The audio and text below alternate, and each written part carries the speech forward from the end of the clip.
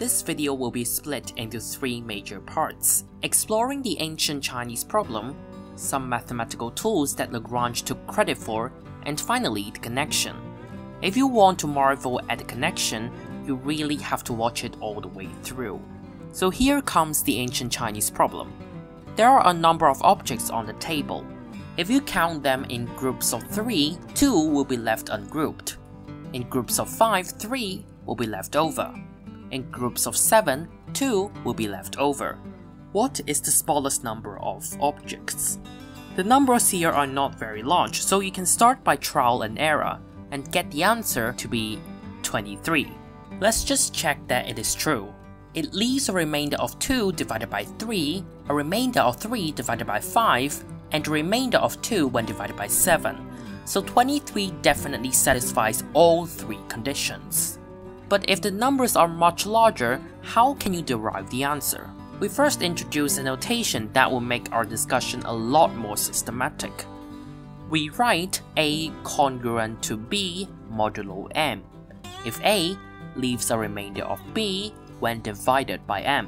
When you think about it, the notion of remainder means A equals Km plus B for some integer k. If we rearrange this equation, A minus B equals Km, so A minus B is divisible by M. This is what I want you to think of when you see this notation. If we have A congruent to B and C congruent to D modulo M, that means the difference between A and B and that between C and D are divisible by M. So A plus C minus B minus D is divisible by M, and hence A plus C is congruent to B plus D modulo M. So we can do addition for this notation. If we have A congruent to B modulo M, then the difference between A and B is divisible by M, and hence K times A minus B is also divisible by M. Since Ka minus Kb is divisible by M, Ka is congruent to Kb modulo M. So we can do multiplication by a constant on this notation. The original problem has not left us yet. Using this notation, if we write x as the number of objects, then x is congruent to 2 modulo 3, 3 modulo 5, and 2 modulo 7. If we want to generalize this problem, we would have this system of equations. This does look scary, so we would do what any normal humans would do in this situation: procrastinate. Now we look at the other side of the story, Lagrange. One thing that Lagrange is known for is polynomial interpolation. Suppose that you have these different data points which are absolutely error-free, and you want to figure out the relationship between the 2 variables. There are tons of different models like linear, logarithmic, or exponential. But when there are more than 3 data points, it is not guaranteed that those data points would fit any of those models. Polynomial models are the most versatile and can fit as many data points as you want.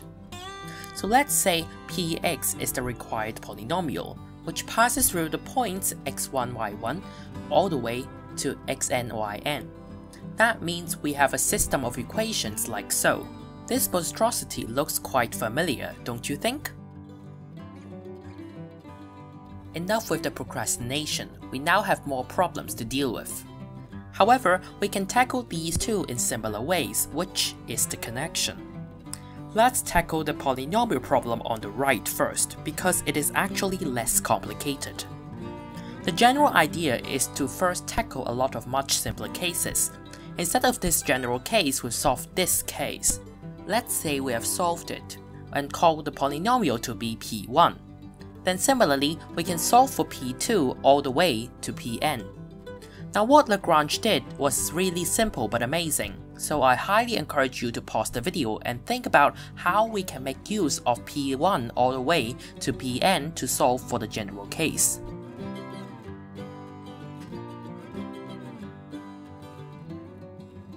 Now consider this polynomial. When x equals x1, this polynomial returns y1 times 1, plus y2 times 0 all the way to yn times 0. So this polynomial returns y1 when it is fed with x1 as input. Similarly, when x equals x2, this polynomial would return y2 and so on. And so it satisfies the original set of equations. So can we pull a similar trick for the ancient Chinese problem? Again, for this complicated case, we split it into smaller cases and solve for them separately. And now we similarly consider the number x defined as a1x1 adding up all the way to anxn. We need to be a little bit careful here, because we are dealing with these congruent signs, not equal signs. Luckily, we have previously demonstrated that you can view them as pretty much the same thing when it comes to addition and multiplication. And so, we have the same valid conclusion that x fulfills the entire system of equations. Right now, the connection is pretty clear. These two seemingly unrelated problems have a very similar general problem-solving techniques, and it would be even more amazing if there is a more subtle similarity between the two problems. There is, and that relation is about the solution of those simpler cases of the general case. For both problems, we first solve for all the equations except for the one with 1 in it. This is pretty easy for both problems. Then we adjust the solution by multiplying by something so that the remaining equation is also satisfied. This adjusting step, however, is much more difficult for the Chinese problem in general. For the polynomial problem, we use something called vector theorem, which says that if f of lambda equals 0 and f is a polynomial with degree higher than 1, then x minus lambda must be a factor of f. That means P has to be composed of factors including x minus x2 all the way to x minus xn. So if we ignore the first equation for a sec, it will have the solution to be the product of these factors. If we need to consider the first equation, we multiply by a constant k. To obtain this constant, we just need to substitute x equals x1. Since p of x1 is 1, k has to be the reciprocal of the product of these x1 minus something. Then this polynomial p1 fulfills all these equations. By doing this for all the other simpler cases, we finally have Lagrange polynomial. Usually, it is written much more succinctly like so. If you don't understand this notation, don't worry, because it is just a shorthand version of the entire expression. This looks complicated, but the principle of obtaining such an expression is pretty easy to understand. A similar trick can be used for the simpler cases of the ancient Chinese problem.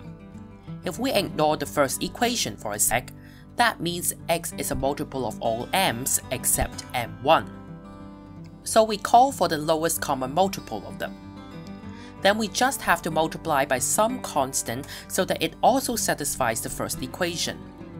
There is a specific algorithm to do this, but this video is long enough, so I will put the algorithm in the next video. If you are really interested, visit or revisit my very first two videos because that algorithm is related to continued fractions, which are mentioned in them. We are now going to do an actual implementation of this entire solution on the ancient Chinese problem we started off with. We need to find solutions to these three sets of equations first. For the first set, x1 is congruent to 1 modulo 3 and divisible by 5 and 7. 35 is not congruent to 1 modulo 3, so 35 is not the solution here. What about 70? 70 is definitely congruent to 1 modulo 3, so we set x1 to be 70. What about the second set? x2 has to be congruent to 1 modulo 5 and a multiple of 3 and 7. 21 fits these criteria, and so we set x2 to be 21. Similarly, for the third set, we set x3 to be 15. So now, since the original system of equations has remainders 2, 3, and 2, we multiply x1 by 2, x2 by 3, and x3 by 2, and now we get 233. This isn't quite 23 that we found by trial and error in the beginning. So what's the problem? There is no flaw in our reasoning when we try to work this out theoretically, so why would there be such a discrepancy? 23 and 233 are indeed solutions to this system of equation, so that tells us that the solutions are not unique. If there are two roots x and x dash, then the difference between x and x dash must be divisible by 3, 5, and 7, which means divisible by 105. So since we have worked out 233, to get 23, we just have to subtract 105 until we get something smaller than 105, in this case 23. And then now we know that 23 is the smallest possible solution. This entire process was known since the ancient Chinese. They even have poems about this process. This poem basically states that we multiply the remainder with divisor 3 by 70, that with divisor 5 by 21, and that with divisor 7 by 15. Then subtract 105 until you get the answer. It is important to note that we would definitely have solutions using this process if all the m's are mutually relatively prime. But if not, it is not guaranteed that this would have any solutions at all. Since 3, 5, and 7 are mutually co-prime, we definitely have solutions for the original Chinese problem. This small caveat is known as the Chinese remainder theorem. This entire video has been taken from a book written by a late famous Chinese mathematician, Hua Luo-geng. He was definitely one of the most influential mathematicians in China and had opened up a lot of research areas. Personally, the reason I found this book inspiring is that prior to reading, I knew Lagrange polynomial interpolation and the Chinese remainder theorem separately, but had never thought that these two are correlated. This only means that there are much more in mathematics to discover, because even these two seemingly unrelated topics can still be intricately related. If you enjoyed this video, please give it a like, leave a comment, and subscribe with notifications on for more of these math videos. If you happen to see one of my videos on the suggested, click on it to help support this channel. Bye!